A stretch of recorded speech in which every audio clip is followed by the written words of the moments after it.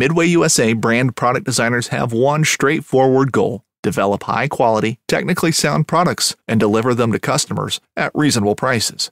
If you are immersed in the shooting sports industry and pay close attention to every single detail, you know our products are built right and stand up to everyday use. Who has shooting mats and range bag systems to hunting clothing and just about everything for the outdoors? Log on and shop 24/7 with super fast shipping. MidwayUSA.com. The 1911 is one of the most iconic firearms in history. Designed by John Browning, the 1911 was the standard issue sidearm of the U.S. military from 1911 to 1985. While Colt produced the original, almost every major firearm company has produced its own version. It's wildly revered for its reliability, crisp trigger, and is still a favorite for all types of shooters. Whether you're looking to buy or build a 1911 and just about everything for guns, log on to MidwayUSA.com.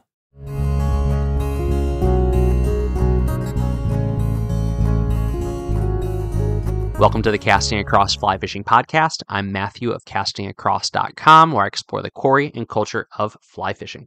So this is the 250th episode of the podcast. That's a lot of me talking.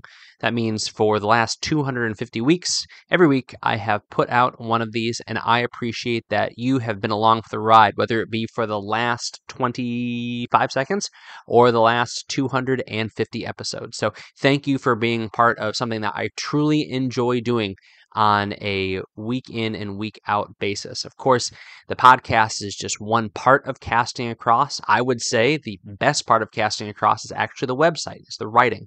And I've been doing that for a number of years, actually many, many more years than I've been doing the podcast. So make sure you go to castingacross.com if you haven't yet to check out all of the catalog of the articles, gear reviews, stories, things like that you can find there. Well, I'll talk more about Casting Across and more about me in the next couple of weeks. We've got some other special podcast episodes on the docket. But today, as I've done for the 50th, 100th, 150th, 200th episode of the podcast, I am bringing some guests on. So if you are new to the podcast or relatively new, you haven't listened for over a year, you've probably noticed that I am the only one that talks on this. There's a lot of great interview-based podcasts out there. People who sit around a table and talk among friends, people who have some of the leading names in fly fishing on, and people that introduce you to other folks in fly fishing that you might not otherwise know if you're only on social media or you're only out on the river. And I think those podcasts are great. They do a wonderful job of doing exactly what they do. And so I wanted to do something a little bit different. At the same time, I do want to integrate an essential part of my fly fishing and my time outdoors into the podcast every once in a while, every 50 weeks. And so what I do is I bring on my children. So I'm talking to 3 of my 4 boys, and actually my dog is in the room also, but he looks like he's laying down. He was run pretty hard this morning. So I've got 4 guests in the studio, as it were. The 5th member of the boys is out at a doctor's appointment, and he's 4. So he would certainly have something interesting to add, but not this day.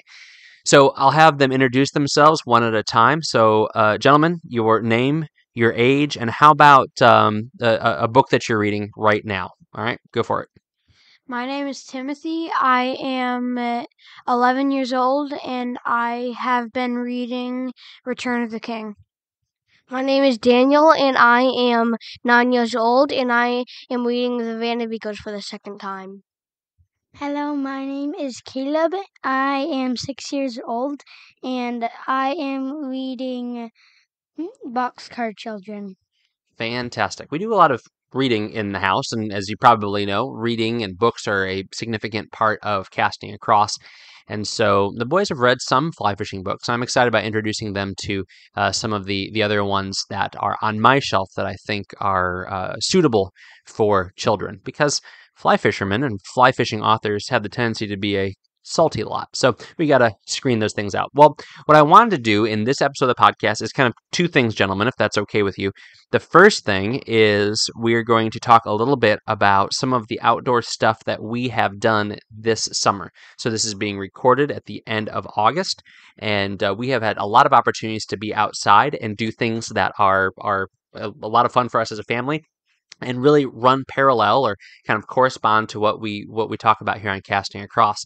So probably the biggest thing that we did, the biggest outdoor experience that we had was about a 2-week trip that we had when we went down to Virginia. So Caleb, because you're the only one in the family that was born in Virginia, I'll have you answer this. Why did we go down to Virginia? What was the point? So we could see our cousins and our grandparents. That's right. And our grandparents, your grandparents, built a new home, and it's at the foot of the mountains. And what is in the backyard? A big lake. A big lake. So this was a big part of our trip. So Daniel, pretty much every morning, sometimes in the afternoon, and every night, where were we? On the boat fishing. On the boat fishing. So tell me something. Tell me a quick story about your time when we were out fishing in Grandma and Papa's lake. So I was out fishing, and I didn't really catch anything. We were paddling around, and then I got a big tug, wheel in a huge bass. It was a pretty large bass. I mean, it made the boat move, which is always a lot of fun to see that happen. And this was kind of the first big fish that any of us, my boys, their cousins, my nieces and nephews, this was really the first big fish any of us had caught. So Daniel was pretty pumped about that after being skunked for a couple hours. So that was exciting. Timothy, you spent a lot of time out on the water. You really took advantage of this opportunity to have the lake right there. Didn't have to drive anywhere. Just want to walk down, hop in the canoe, and get out on the water. Tell me some things that you noticed or observed about this lake, about fishing in this lake, about fishing in Virginia. It's a reservoir, so it's shallow on one side, but really deep on the other. It has a bunch of little coves that are super shallow, but also have a lot of fish in them. And there are also bluegill spawning grounds. So the bluegill spawning grounds was interesting because we were there in July, and that means that there's a second spawn, which happens sometimes in warmer climates, and lots of bluegill. Any particular story or fishing experience that you wanted to share? Sure, I was fishing for bluegill, but then I felt a really strong tug, and the boat was pulled into the middle of the lake. And when I finally reeled it in, there was a bass probably 18 inches long. Yeah, that was the biggest one I think that we saw caught all week. I think it's bigger than any of the fish that I caught. It was perfectly proportioned too. And the cool thing about this lake is that there wasn't any public access. So there's a lot of ways to get to it, but it was primarily by the landowners that surround the lake. And so even though you could access the lake in a few places that were public, it was very, very tricky. You'd have to haul a canoe or a kayak or wade out into the swampy area to get to that water if you didn't have access. But because of that, the fish were ready to play ball and willing to be very active. So that was a lot of fun. So anything else from that pond that anybody noticed or anybody wanted to mention? Snapping turtles were huge. That's right. There's one that was, I mean, it was like a tire with moss growing on its back. It was definitely a little bit unnerving, and anybody who wanted to swim, I think, after they saw that was done. We also saw some beavers, and when we were paddling, we got really close to it, and then from the shore we saw a beaver going into its lodge, And what were the beavers in a constant state of doing with their tails in the water? slapping. Yeah, it is if you've not seen this or heard this firsthand, it really is like someone throwing a bowling ball in the water. Initially everyone thinks, "Oh, there's this giant fish that's jumping." And then you realize it would need to be a fish the size of a golden retriever to make this kind of sound.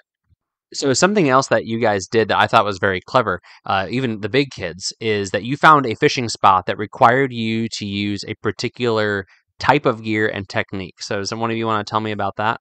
So there was like this little ledge that we had to slide down on, and it just dropped down in the water.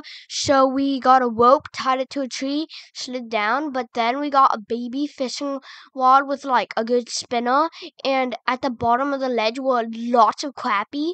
So we just used that and we caught a few. So yeah, that you had to have a rope to get down to this ledge, and then when you got down to the ledge, there was so much brush overhead that a normal fishing rod, fly rod, or even a conventional rod wasn't going to do the trick. There was too much brush, so you guys went and found like the little kid fishing rods, like the 2.5 foot one piece numbers, and that's what you use to get lures out there. I thought it was incredibly clever, and I'm glad it worked out for you guys. All right. Well, shifting to other things that we saw and did outdoors this summer. It could be fishing, it could be not fishing. What's something else that you did or that you enjoyed? So earlier this summer, we took a big 9 mile hike on the Franconia Notch Loop in northern New Hampshire. Yeah, so that actually summits some of the tallest mountains in the White Mountains. It's not in the presidential range, but they're pretty intense. So the two older guys, Timothy and Daniel, did that. Daniel, what were some of your thoughts or memories from that hike? It was really fun. So we went camping with a couple of friends. After that, like we drove down, and when we camped, and then also about the hike, it was everyone thought that the little haystack stack, the smallest one, was gonna is like the hardest, and then they go like no when we did the last one, and so yeah. Yeah, there's three peaks, Little Haystack, Lincoln, and Lafayette, and they're just spectacular views, 360-degree views, rocky alpine zone, and I'm really proud of my guys and all the other kids that did it with us. What I said earlier when we did it is like no screens, no one asked for technology for a good 2 days. That was pretty great. How about you, Caleb? You did not go on that hike with us. I'm pretty sure that you're probably close to doing it. So, but with that said, what was something else this summer outdoors that you really enjoyed or are looking forward to? I'm looking forward to using my new best lure. Your new best lure. And what is your best lure? It's a rainbow trout rooster tail, and I caught lots of fish on it. That's right. That got lost some time over the last few weeks as we've been out fishing, and so we passed Bass Pro Shop recently, and Caleb was adamant that we stop and he get multiple rooster tail in a rainbow trout pattern, so that he could fish, which is a really clever thing to do because a lot of the ponds that we fish around here they do stock with little trout all springtime, and the bass get really hungry for them. I'm sure catching those trout is a lot of fun, but I think the better value, like Caleb has picked up on, is chasing those bass that key in on that pink, green spots, that kind of pattern. Okay, something that you guys wanted to do that we've done in previous editions of these interviews is for you to ask me questions and then for you to give actually the answers to your own questions as well. This is something that I've heard from listeners that they enjoyed. So, with that said, Daniel, what is your question for me? What is your question for your brothers? And what do you want to know? Would you rather fish in a saltwater or freshwater? Okay, so that's a very good question. Would I rather? So this is interesting. I mean, there's nothing like the tug of a striped bass or a bluefish or some other large fish that we could get into when we fish close to home here, where we live in New England. That being said, I am not a saltwater angler. That's not my comfort zone. I know how to do it. I enjoy it. I'm productive and successful when I do it, but I enjoy fishing freshwater. It's what I grew up doing. It is how I got into fly fishing. So not only freshwater is an answer, but a small mountain stream. I feel very comfortable, and it is kind of got that sense of home when I'm on a water body like that. What about you, Daniel? I don't think I've ever gone saltwater fishing, but so I would actually choose freshwater. All right, very good. Caleb, what is your question for the room? What snack would you bring on a fishing trip? All right, I think everyone needs to answer this. We'll tell you what. Let me think about it. What would you say, Caleb? Gummy bears. Do you have a gummy bear brand that you would like to choose? Haribo. Haribo is definitely the right answer. So, a snack for me to bring while I'm fishing, like if it's on the water, I think like beef jerky. What's that brand? Epic. It's more like pemmican. It's like the ground up stuff. That is, as far as like a functional snack, that's definitely my choice. But as far as like somebody in the car, I don't know, like a big box of Good and Plenty, I think would be what I would go with. Timothy, what do you think? Haribo Twin Snakes. Haribo Twin Snakes. One side salty, or not salty. One side sweet and one side sour. What about you, Daniel Calvin? So I've got a few. One, like every kind of Haribo gummy bears. I've eaten almost all of them. Those are a big favorite. For my birthday, Judah got me a party size all for myself. I ate them in my room. And also I've got like Z-Bars. Like the chocolate brownie are one of my favorites. And yeah.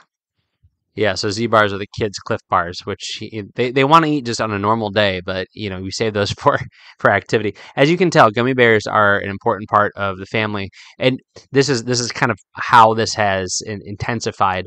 There is a Dollar Tree right next to the baseball field where the kids play baseball, and so I have very little self control after I drop them off and they kind of get warmed up and all that. I'll walk over there and buy 2 or 3 bags of different kinds of Haribo gummy bears. All right, Timothy, what is your question for the group? Poppers or streamers? Poppers or streamers? So that's an excellent question. So we're talking warm water. If we're using poppers, I mean, you can always use a popper for like a striper, for even I guess for trout. I love fishing topwater. I think more often than not, if the opportunity presents itself, I'm going to fish a dry fly. I'm going to fish a popper. I'm going to fish a slider. I'm going to throw a spook or some sort of a topwater lure if I'm fishing with conventional gear. If I'm in the surf and there's fish blitzing, I will tie on a popper and cut off the thing that's been working because I want to fish in that way. So I am unashamed in saying that's what I would do. How about you? I'd rather popper. I just like the way the water moves when you pop it. I think there's something to be said for paying attention to fishing a lure and your presentation when you can see it. I think we probably talked about this before. I think you can be more patient and more deliberate when you're fishing a popper than if you're fishing a streamer. I know a lot of times, especially when I was younger, I would really just strip a streamer or reel a lure in until I can see it. And that's when I start to fish very deliberately because I'm watching the action. I'm watching that worm bounce on the bottom. I'm watching that woolly bugger kind of dance and twitch in the current. And so when you're fishing a topwater fly or a topwater lure, you get that experience the entire time that the lure or the fly is out there. So I think, unless you're really disciplined, and I think I've gotten to this point, but I think it's easier to be disciplined in presenting the lure, fly, whatever you're using well if you can see it. And a topwater lure gives you the opportunity. Plus, it's fun to watch fish jump up and smash it. Okay, gents. Well, we are coming up on the close of the podcast. So, one more question.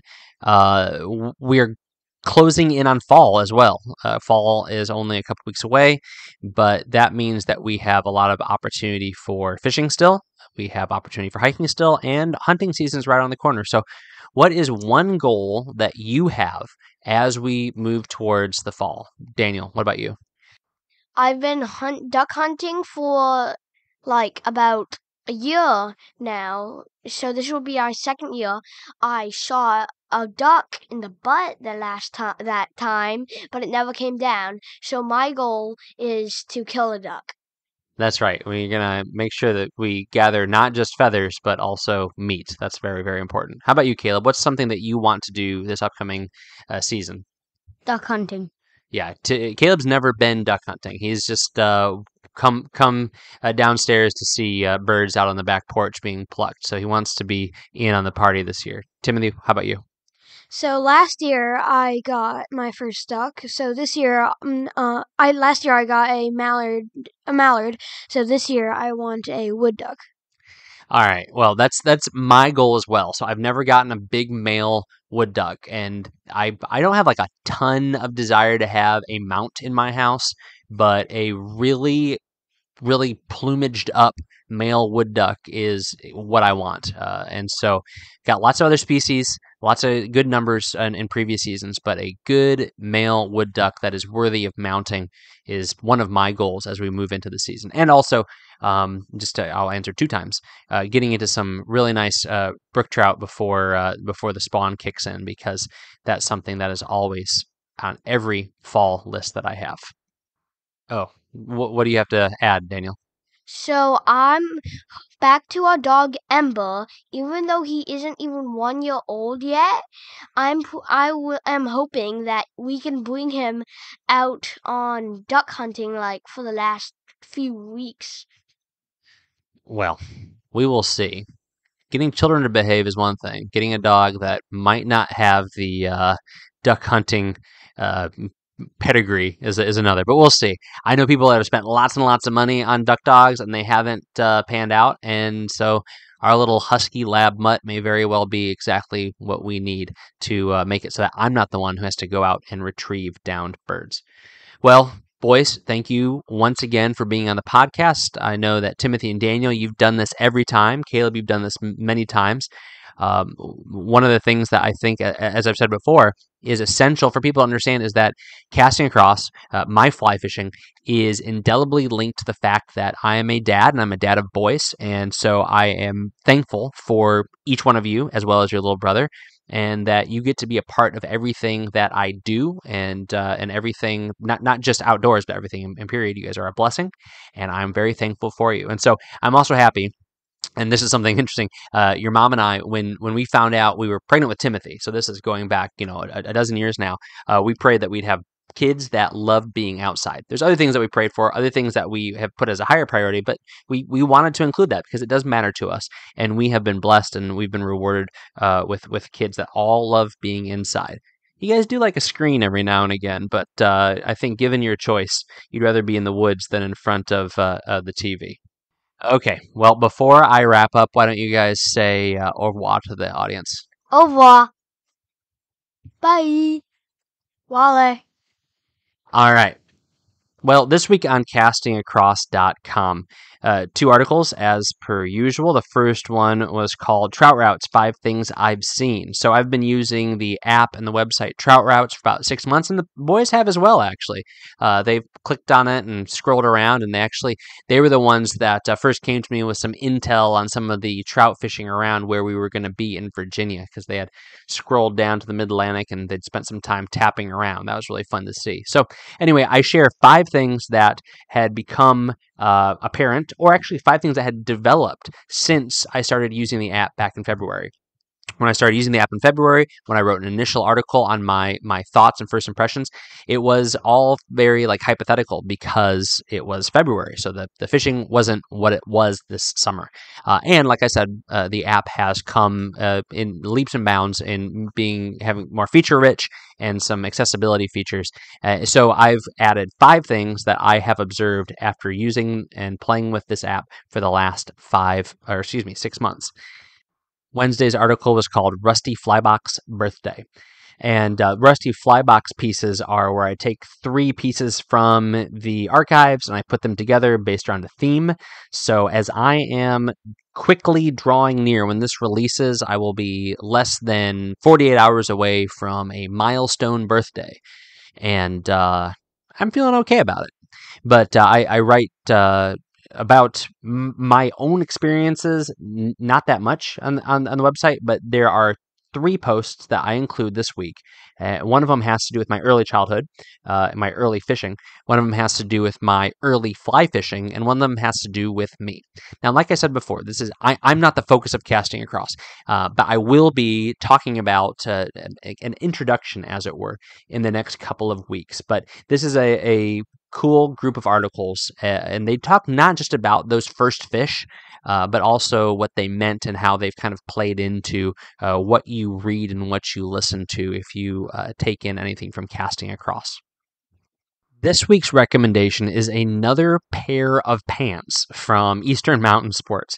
And this week it is the EMS Men's Compass 4 Points pants. So these look like khakis, but they are a nylon and spandex material. I will wear them to work. I will wear them on the trail. I will wear them under my waders on the stream. So they are not going to absorb a lot of moisture like a like a pair of cotton blend pants, but they are going to dry off incredibly quickly. They're very wrinkle resistant. This is a great pair of pants to travel with. Again, from a distance, they look like just a normal pair of casual pants, but they are very, very lightweight. They're going to resist stains. They're going to resist wrinkling. They're going to dry out very, very quickly. Again, this would be a great pair of pants to wear if you like to wet wade in long pants. And right now, as this is being recorded in August, EMS is closing out their summery stuff. And so right now I'm on the website, and I think every color is on sale, and they range from your browns to your grays and everything in between. And they're running low on sizes, but this is the kind of thing too, though, that if you wait for a few months, and they'll start to restock and put all of those sizes back in there.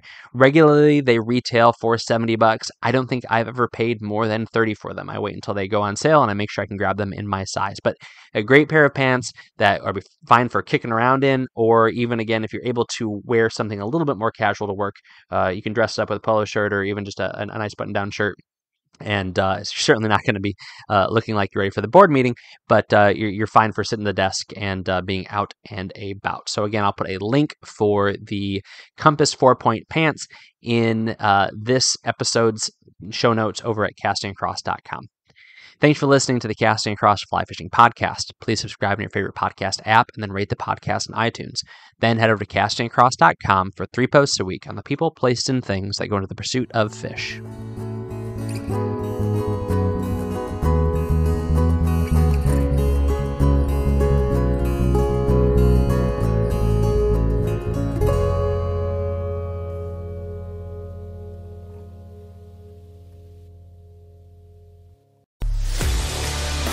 A life that has the stories to back it.